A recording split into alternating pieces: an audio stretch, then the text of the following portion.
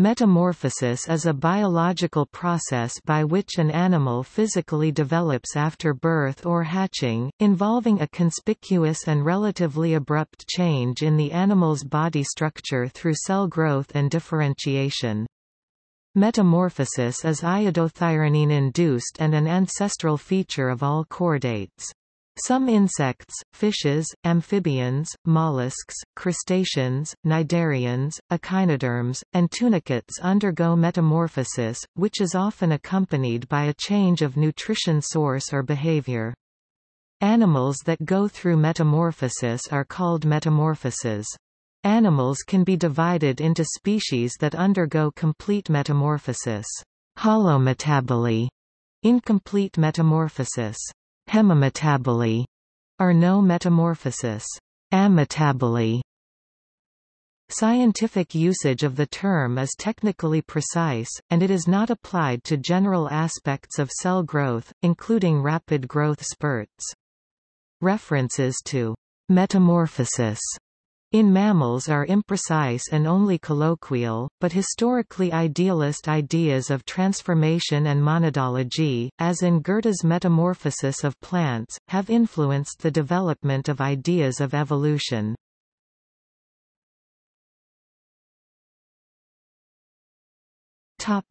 Etymology.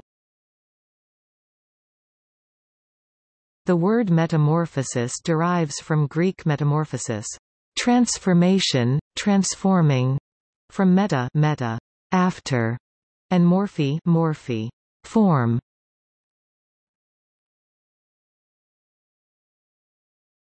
Topic: Hormonal control. Metamorphosis is iodothyronine-induced and an ancestral feature of all chordates. In insects, growth and metamorphosis are controlled by hormones synthesized by endocrine glands near the front of the body, anterior.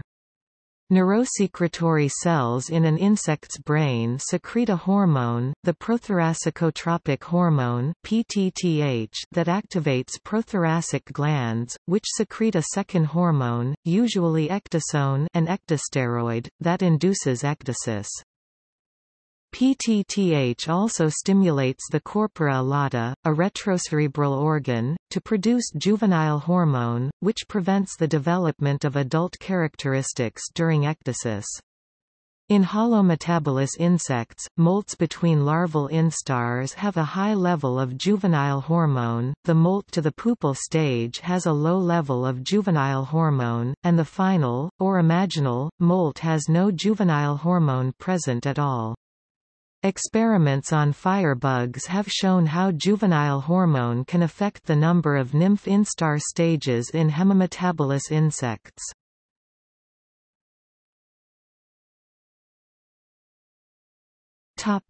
Insects. All three categories of metamorphosis can be found in the diversity of insects, including no metamorphosis, ametaboly, incomplete or partial metamorphosis, hemimetaboly, and complete metamorphosis, holometaboly. While ametabolous insects show very little difference between larval and adult forms, also known as direct development, both hemimetabolous and holometabolous insects have significant morphological and behavioral differences between larval and adult forms, the most significant being the inclusion, in holometabolous organisms, of a pupal or resting stage between the larval and adult forms.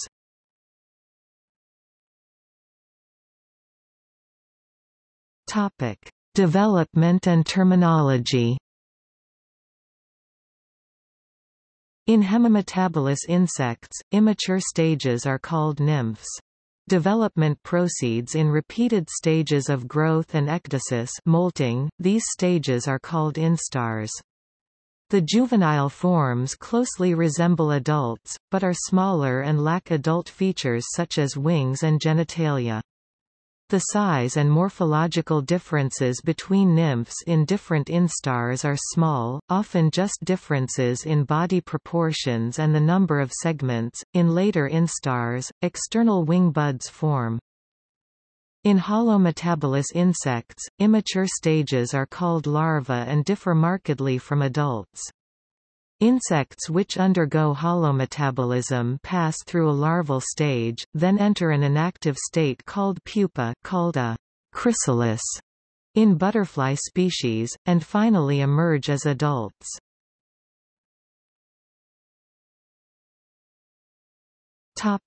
Evolution. The earliest insect forms showed direct development ametabolism, and the evolution of metamorphosis in insects is thought to have fueled their dramatic radiation. 1, 2. Some early ametabolous true insects are still present today, such as bristletails and silverfish. Hemimetabolous insects include cockroaches, grasshoppers, dragonflies, and true bugs. Phylogenetically, all insects in the Pterygota undergo a marked change in form, texture and physical appearance from immature stage to adult. These insects either have hemimetabolous development, and undergo an incomplete or partial metamorphosis, or holometabolous development, which undergo a complete metamorphosis, including a pupal or resting stage between the larval and adult forms. A number of hypotheses have been proposed to explain the evolution of holometaboly from hemimetaboly, mostly centering on whether or not the intermediate hemimetabolous forms are homologous to pupal form of holometabolous forms. More recently, scientific attention has turned to characterizing the mechanistic basis of metamorphosis in terms of its hormonal control, by characterizing spatial and temporal patterns of hormone expression relative to metamorphosis in a wide range of insects.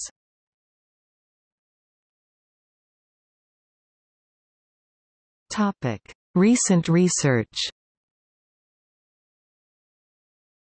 According to research from 2008, adult Manduca sexta is able to retain behavior learned as a caterpillar.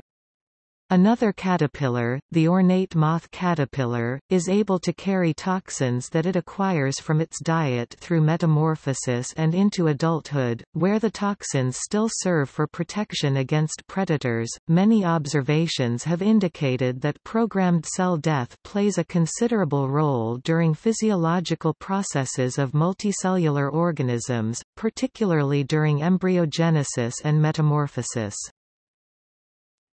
Sequence illustrating complete metamorphosis in the cabbage white butterfly, Pieris rapi.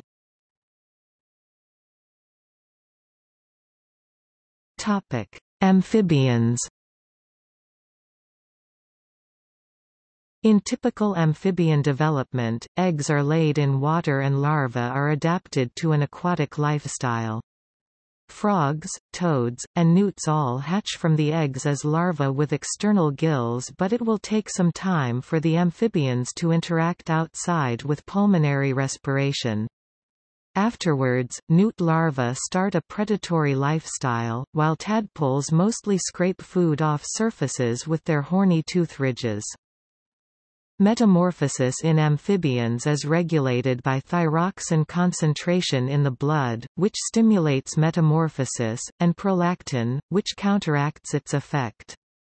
Specific events are dependent on threshold values for different tissues.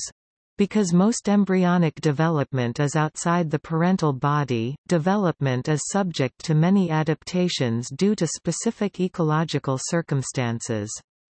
For this reason, tadpoles can have horny ridges for teeth, whiskers, and fins. They also make use of the lateral line organ. After metamorphosis, these organs become redundant and will be resorbed by controlled cell death, called apoptosis.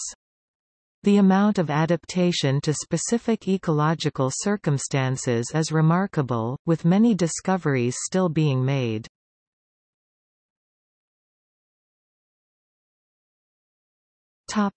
Frogs and toads. With frogs and toads, the external gills of the newly hatched tadpole are covered with a gill sac after a few days, and lungs are quickly formed. Front legs are formed under the gill sac, and hind legs are visible a few days later. Following that, there is usually a longer stage during which the tadpole lives off a vegetarian diet. Tadpoles use a relatively long, spiral-shaped gut to digest that diet. Rapid changes in the body can then be observed as the lifestyle of the frog changes completely. The spiral-shaped mouth with horny tooth ridges is resorbed together with the spiral gut. The animal develops a big jaw, and its gills disappear along with its gill sac.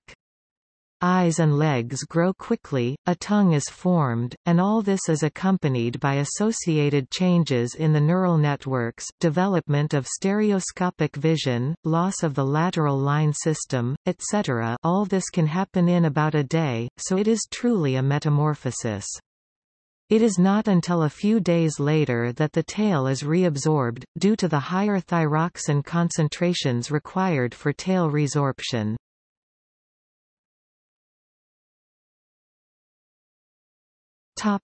Salamanders. The salamander development is highly diverse. Some species go through a dramatic reorganization when transitioning from aquatic larvae to terrestrial adults, while others, such as the axolotl, display pedomorphosis and never develop into terrestrial adults.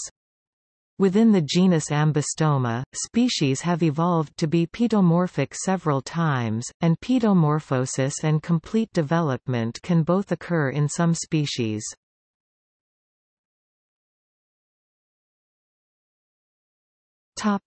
Newts. In newts, there is no true metamorphosis because newt larvae already feed as predators and continue doing so as adults. Newts' gills are never covered by a gill sac and will be resorbed only just before the animal leaves the water. Just as in tadpoles, their lungs are functional early, but newts use them less frequently than tadpoles.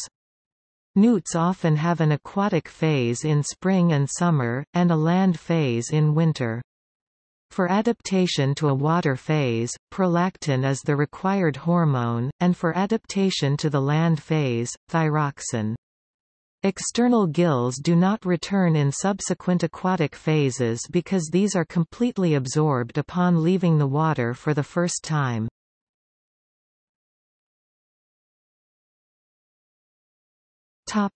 Caecilians.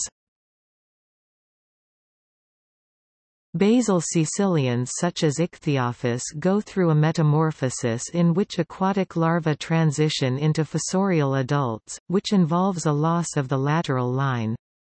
More recently diverged caecilians, the Pterosomata, do not undergo an ontogenetic niche shift of this sort and are in general fossorial throughout their lives. Thus, most caecilians do not undergo an anurin-like metamorphosis.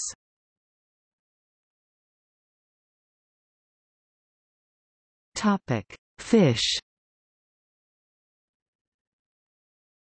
Some fish, both bony fish and jawless fish undergo metamorphosis.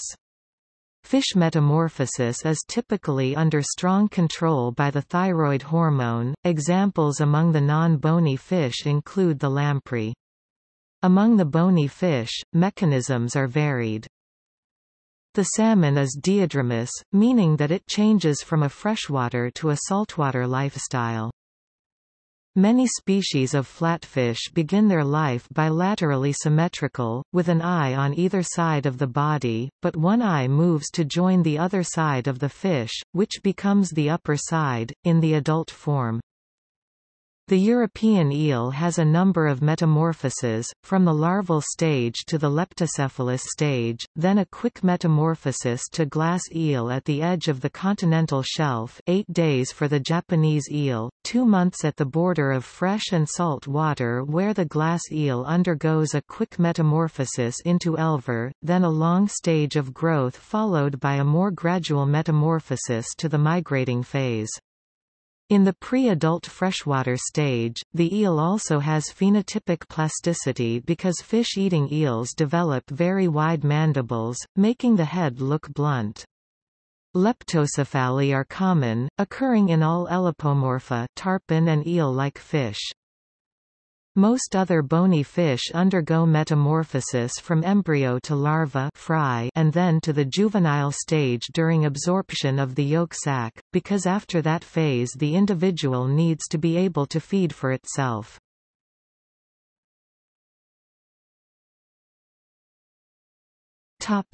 See also: